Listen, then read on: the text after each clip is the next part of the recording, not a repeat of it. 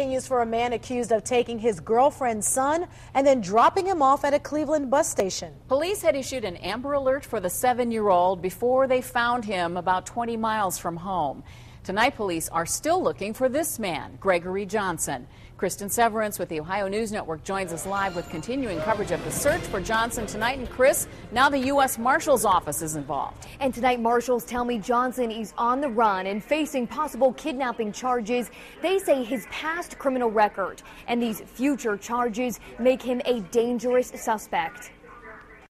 All night, neighbors kept an eye on this Bell Avenue home in Elyria, where police say Gregory Johnson snatched his girlfriend's 7-year-old son from the boy's bed and told the boy's mother she'd never see him again. We were watching the house all night just to make sure that, he didn't come back here. Police issued an Amber Alert and found the boy all alone at a bus station in downtown Cleveland. Johnson was nowhere to be found. As a parent, it scares me to death. I hope they catch this guy, after finding out that this man has a violent past and all the things that he's done in the past. Assistant Chief Deputy U.S. Marshal Andrew DeSerto says Johnson is under probation in 2 counties in Georgia, and he's been arrested numerous times for crimes including fleeing and eluding police and resisting arrest. The Northern Ohio Violent Fugitive Task Force named Johnson their Fugitive of the Week. When you get someone that's facing the charges he's facing, that has a history like that, you don't know how they're going to react.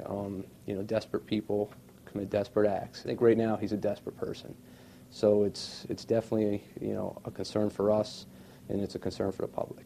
And a concern for people on Bell Avenue, worried about a child taken from his bed and the mother who thought she may never get him back. I pray to God they catch this man and that her family doesn't have to go through anything more with him.